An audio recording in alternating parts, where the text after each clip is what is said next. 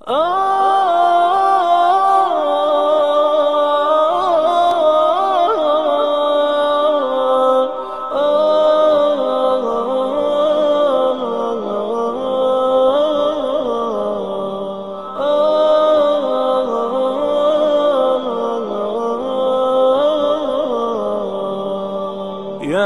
حامل القرآن قد خصك الرحمن بالفضل والتيجان والروح والريحان. يا حامل القرآن قد خصك الرحمن بالفضل والتيجان. إن الحمد لله نحمده ونستعينه ونستغفره ونعوذ بالله من شرور أنفسنا ومن سيئات أعمالنا. من يهده الله فلا مضل له ومن يضلل فلا هادي له. وأشهد أن لا إله إلا الله وحده لا شريك له وأشهد أن محمدا عبده ورسوله. يا أيها الذين آمنوا اتقوا الله حق تقاته ولا تموتن إلا وأنتم مسلمون. أما بعد فإن خير الحديث كتاب الله وخير الهدى هدى محمد صلى الله عليه وسلم وشر الأمور محدثاتها وكل محدثة بدعة وكل بدعة ضلالة. My dear respected brothers and sisters, after last month's khutbah on mental health and the crisis that I feel even we as a Muslim Ummah do find ourselves in, now it is befitting to follow this up with the khutbah about one of the solutions. And it may sound cliche, but one of the solutions is indeed patience. Now I know patience and the Arabic equivalent of sabr is thrown around a lot. People are saying be patient, be patient, be patient, but what does it mean, like really to be patient? Allah subhanahu wa ta'ala said in the noble Quran, وَلَنَبَّلُوَنَّكُمْ بِشَيْءٍ مِّنَ الْخَوْفِ وَالْجُوعِ وَنَقْصٍ مِّنَ الْأَمْوَالِ وَالْأَنفُسِ وَالثَّمَرَاتِ. Stating one of the facts of life. Allah subhanahu wa ta'ala said, we will certainly test you in this life. We will certainly test you in this life with the touch of fear, the touch of famine, loss of property, life, crops, wealth. All of this is part of life, and if these tests wouldn't be here, we wouldn't call this dunya, from dana, from something that is low, something that is imperfect, we would call it Jannah. Because that's the place where these things don't exist. But you see, even in this ayah, which may sound a little bit scary to some, because it speaks about things that we perceive to be negative, although sometimes we don't know, they may be turning out positive for us. But even this ayah, Allah subhanahu wa ta'ala gives you a light at the very end, because where I stopped is not where the ayah stops. Allah subhanahu wa ta'ala then concludes this ayah by saying, وَبَشِّرِ الصَّابِرِينَ, and give glad tidings to those who endure patiently. Now all these tests, all of them, these are facts of life. They will happen. وَبَشِّرِ الصَّابِرِينَ, but give glad tidings to those who endure patiently. In fact, if you look throughout the noble Quran for the word sabr, in its various formations, variations, you will find that Allah subhanahu wa ta'ala has mentioned as-sabr over 100 times in the noble Quran. Some have counted it to 103 times. In various forms. يَا أَيُّهَا الَّذِينَ آمَنُوا اصْبِرُوا وَصَابِرُوا وَرَابِطُوا وَاتَّقُوا اللَّهَ لَعَلَّكُمْ تُفْلِحُونَ. O you who have believed, patiently endure, persevere patiently, and start on God patiently, and be mindful of Allah so that you may be successful. In fact, Allah subhanahu wa ta'ala has connected as-sabr with His closeness and His love various times in the Quran.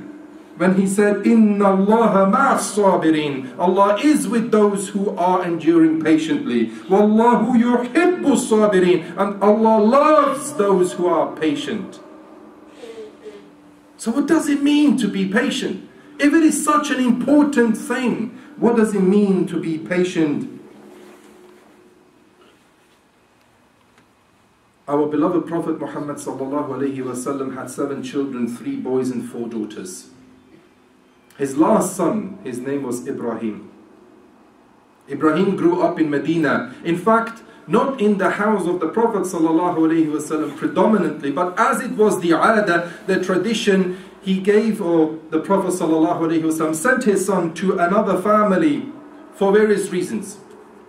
So he grew up with a blacksmith family who lived close to Uhud.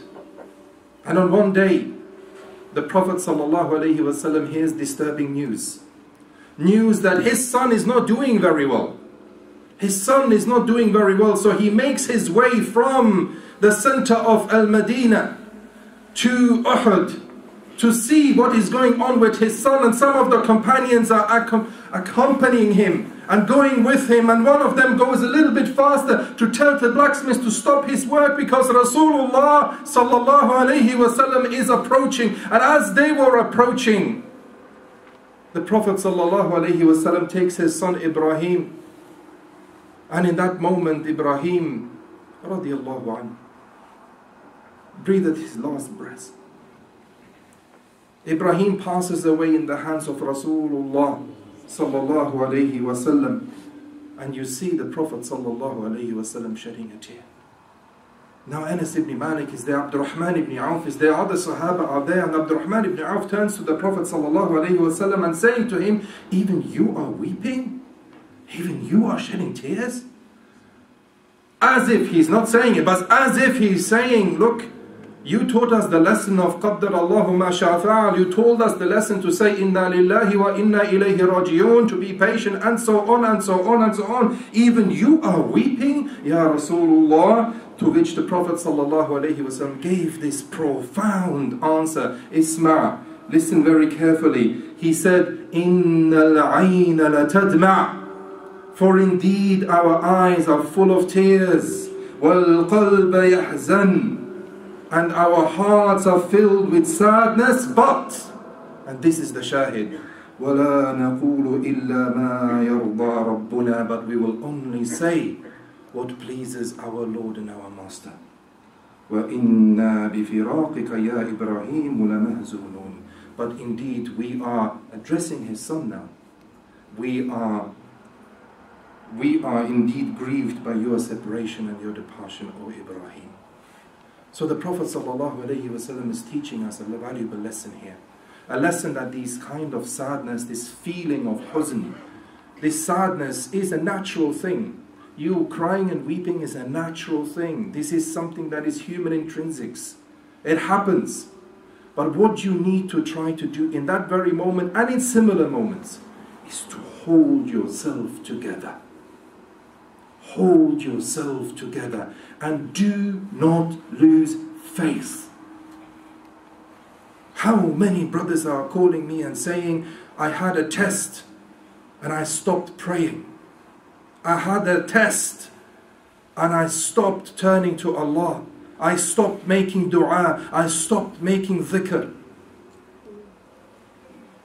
In that very moment, that's the moment where no one else can help you except Allah subhanahu wa ta'ala. So part of patience here is to be patient, to go through those feelings. I'm not saying hold them together, but go through those feelings, go through them with sabr, because Allah subhanahu wa ta'ala loves those who are patient, loves and is close to those who are patient. Don't lose faith at that moment. At that moment you need to find to Allah. Don't go to extremes and shouting and screaming. Hold yourself together.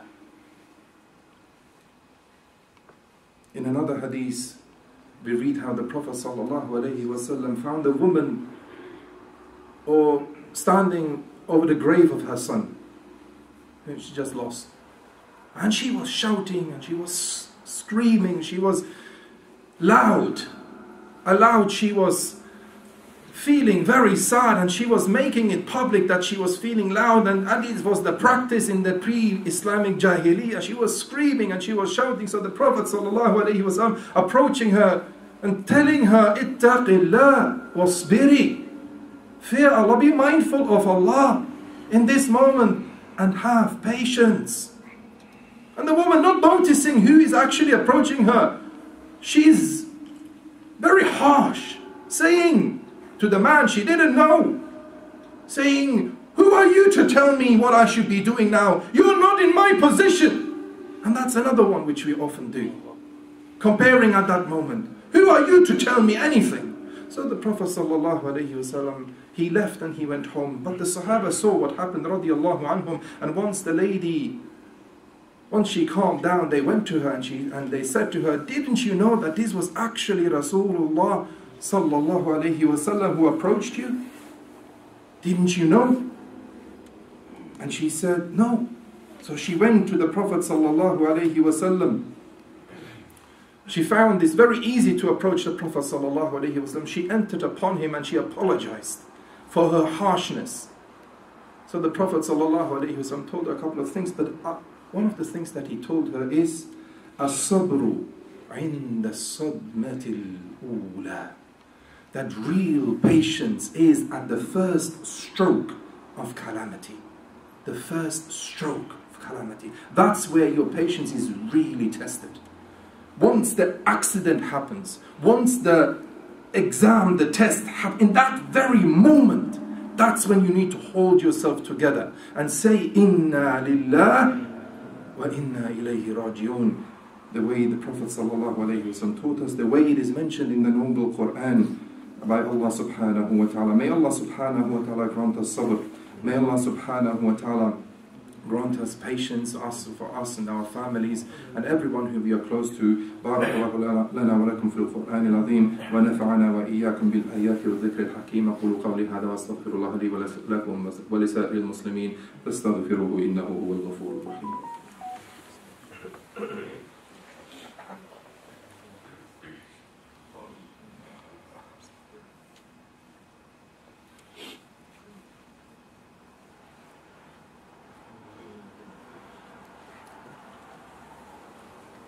الحمد لله وكفى والصلاة والسلام على النبي المصطفى وعلى آله وأصحابه أجمعين وبعد. My dear respected brothers and sisters, if you look at the life of Rasulullah sallallahu alayhi wa sallam, there is quite literally no one who was tested with more tests than the Prophet sallallahu alayhi wa sallam. And I've mentioned that a couple of times on this minute before. Read the seerah of Rasulullah sallallahu alayhi wa sallam. He lost 6 out of his 7 children. He lost 2 of his wives during his lifetime. One of them will be enough for us to be 6 and 2 wives. He was expelled of his own country, his own city. He was bullied to extremes. He was threatened for his life. His family was targeted in various ways. He was pelted when he went to Taif. He fought in battles and was injured. He went through tests that we would not want for anyone. But whenever he was at the low, he was looking up because he knows what comes after that is better. What comes after that is better. And he could have done differently because he was offered differently. He was offered to be the king, to be the ruler, to get the wealth, to get everything, just to stop saying La ilaha illallah. But he didn't. He didn't. He did not, so that we can stand here 1442 years later and say La ilaha illallah Muhammad Rasulullah. I will finish with the beautiful ayah. What is the reward for those who are patient. قُلْ يَا عِبَادِ الَّذِينَ آمَنُوا اتَّقُوا رَبَّكُمْ لِلَّذِينَ أَحْسَنُوا فِي هَذِهِ الدُّنْيَا حَسَنَةً وَأَرْضُ اللَّهِ وَاسِعَةٌ. O Prophet, say that Allah subhanahu wa ta'ala proclaimed, O my servants who believe, be mindful of Allah subhanahu wa ta'ala, your Lord. Those who do good in this world will have a good reward, and Allah's earth is spacious. وَأَرْضُ اللَّهِ وَاسِعَةٌ إِنَّمَا يُوَفَّى الصَّابِرُونَ أَجْرَهُمْ بِغَيْرِ حِسَابٍ. What is the reward, Ya Allah? Only those who endure patiently, their reward is without any limits.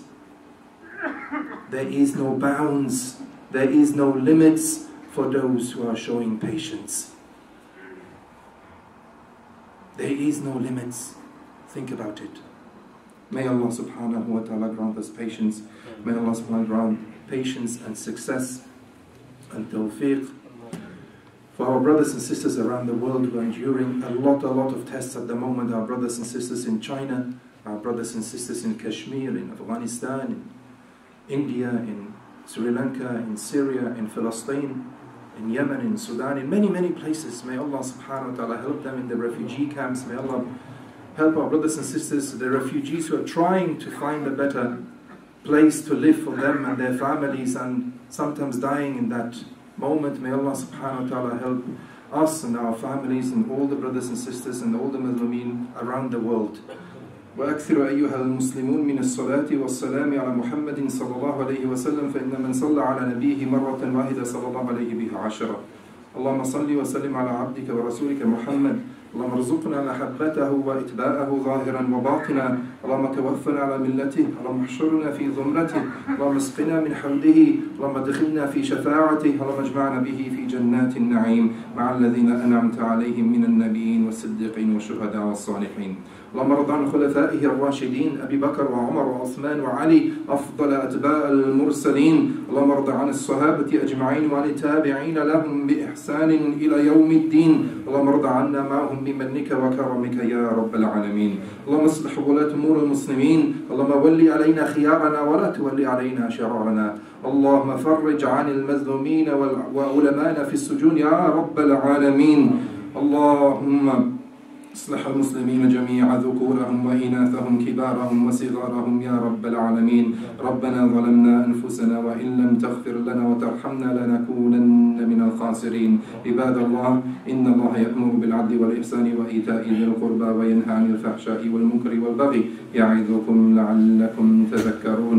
فاذكروا الله العظيم الجليل يذكركم واشكروه على نعمه يزدكم ولذكر الله أكبر والله يعلم ما تصنعون.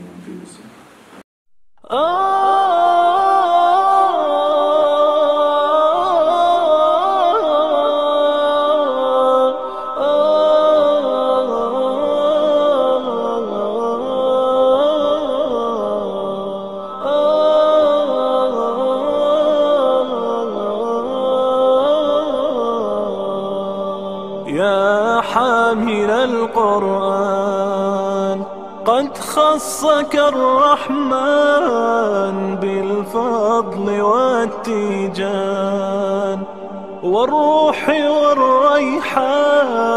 يا حامل القرآن قد خصك الرحمن بالفضل والتيجان.